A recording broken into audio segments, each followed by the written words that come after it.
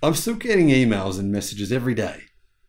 I kid you not, of people saying, you're wrong. Change your name to the Hydrogen Viking because the future is hydrogen, not electric. Now I'm curious, do you think these people do you think they're employees of big oil? Maybe Shell or BP, Saudi Aramco maybe? Have you heard that Saudi Aramco is going all in on engine development? Seriously, they've got like 40 engineers. Good luck with that. Anyhow, hydrogen, is it really the future?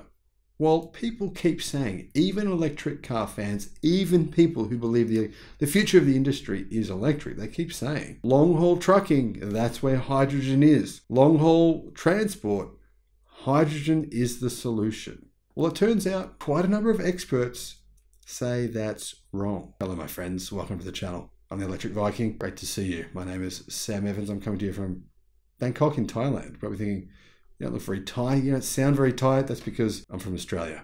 Rachel Williamson from The Driven says that hydrogen for long distance trucking makes no sense according to experts. And Rachel, I'm with you. I used to believe it did. And then I grew up and realized that I was wrong, realized the error of my ways, and that actually it wasn't the future. Now, how important is it as an adult human being to recognize when you're wrong? Honestly, it's so important for your success. I'm often wrong. In fact, I'm wrong so often that I don't know how I managed to stick around. It's amazing. But you know what? Fortunately, I make just enough right decisions to actually be here for you today to be able to make you these videos. And one of the things I've realized is that we need to change our mindset when something changes. When nuclear becomes unviable, we need to change our mindset. When the price of something comes down and the price of something else goes up, that's when we have to change our mindset. Hydrogen has been this thing, this mythical concept. We've been saying for years and years and years. It's a little bit like solid state batteries. We've been saying it will be taking off. Now, car companies and trucking companies and big oil have been working on getting hydrogen to work for more than 30 years. It still hasn't happened. There's a good reason for that. A UK-based hydrogen expert says the goal of using green hydrogen as a way of greening up long-distance trucking makes no sense and is completely wrong. That's true. At least I think it is. The potential uses of green hydrogen have been hyped up by many governments and aspiring developers, and it is considered a non-starter for passenger vehicles. I mean, as you can see, no one's buying hydrogen-powered cars. I mean, ridiculously, the Californian government, the US government are investing about $8 billion into hydrogen in the US, primarily on hydrogen-powered fuel stations. In fact, there's so many hydrogen-powered fuel stations, if you buy a hydrogen car, you can pretty much just own your own hydrogen fueling station if it's working. And if it's got enough hydrogen. Did you know this? Hydrogen fueling stations only have enough hydrogen for about 55 to 58 cars. When they run out after the 55th to 58th car, that's it. They need to be refueled by a truck. That doesn't make a lot of sense in my opinion. Cambridge professor and co-founder of the Hydrogen Science Coalition, David Seabon, says it does not stack up or add up even for long-haul trucking. And I've reported on this quite a few times on this channel. I no longer believe it's viable. I no longer believe it makes sense. One of the key reasons is, look at the cost of lithium this year.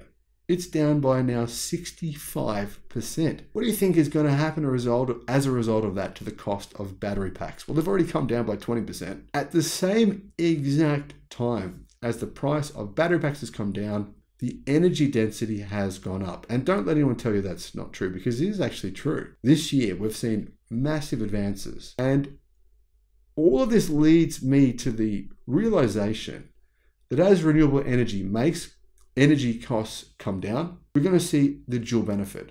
Energy costs come down, battery costs come down, therefore electric trucks become way more viable. The Tesla Semi, in my mind, is a glimpse into the future. The Hydrogen Science Coalition said this: hydrogen trucking is really not going to happen anywhere.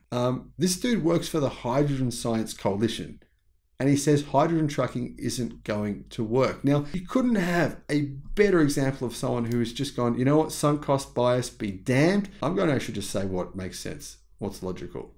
This dude is just a dead set legend. The vehicles are at least double the cost of a battery electric vehicle, and it costs 3 times more to run them than an electric vehicle.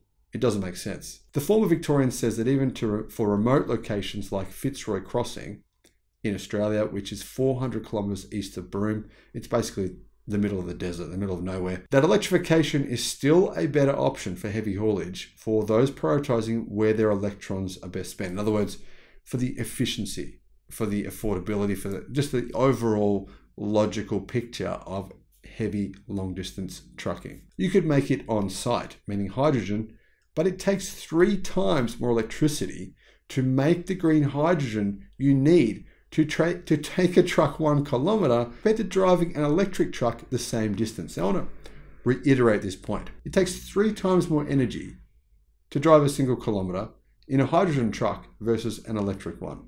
And the hydrogen truck costs 3 times more to buy. Those are mathematics that simply don't stack up in the favour of hydrogen long distance trucking. There's no way to get around those. Even if somehow magically the hydrogen vehicles became much cheaper and the ability to actually produce the fuel became much better, there's no way known it would be anywhere near on par with electric. He said, if you have solar panels out in Fitzroy Crossing, you're way better to just make the electricity instead of converting that to hydrogen. The Driven said that they comprehensively dismantled the argument for hydrogen in passenger cars in January, and I read that article. It was well written. Seabond's research for the Innovate UK Zero Emission Road Freight Demonstrator trial outlines the challenges he sees in using green hydrogen, which kind of doesn't really exist. I mean, I think about 1% of the world's hydrogen right now is actually green for long distance land haulage, which he calls a scarce and precious resource that should be quarantined for sectors like aviation or shipping that can't be electrified at all. I think that makes complete sense, actually. Shipping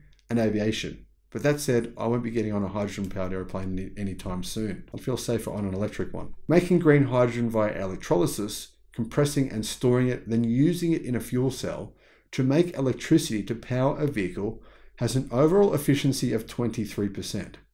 That's a similar efficiency to an internal combustion engine vehicle. That compares to 69% for a pure battery vehicle.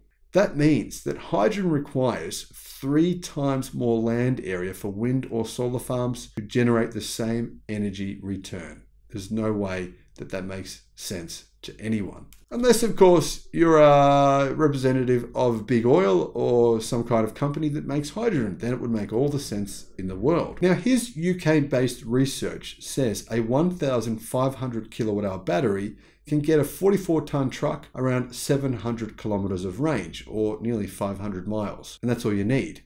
Now, I don't think that's necessarily accurate, but I'm going to guess that that's for big, heavy loads. So it would depend on the size and the weight of the load. And it would also depend on the efficiency of the truck, what motors it's using, what battery technology it's using. The difficulty is that this size battery is not available right now in Australia for long distance trucking. And the current workhorses of Australian long distance haulage, B-double trucks, can on average make an 800 to 1200 kilometer trip without refueling. The only thing is, those trucks do have to stop every 4 hours. That's the legal rule. So it wouldn't really make any difference if you actually just stopped somewhere and charged your truck or swapped the battery over. Swappable batteries are a big thing now in big trucks during that time when you have to stop. In Australia, the largest heavy haulage vehicle battery is 1,400 kilowatt hours and is a prototype being used by Fortescue Metals Group to power a 240-ton truck used on mine sites.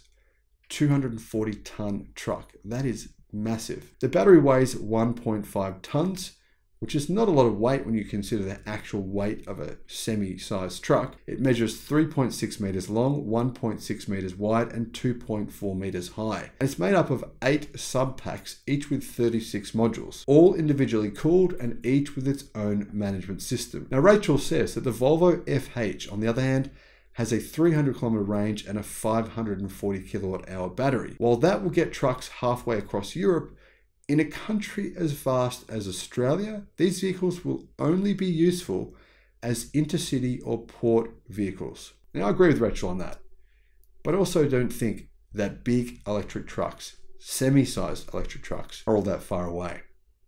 I believe that this industry is perfectly ripe for disruption. There is a lot of money to be made, and people will be more than happy to make it as soon as they can. I think that will happen. And I think, therefore, it will happen very quickly. And this whole hydrogen long-haul trucking myth will be dispelled and remembered as simply an idea of the past. What are your thoughts on this? Let me know in the comments. Thank you for watching. Bye-bye.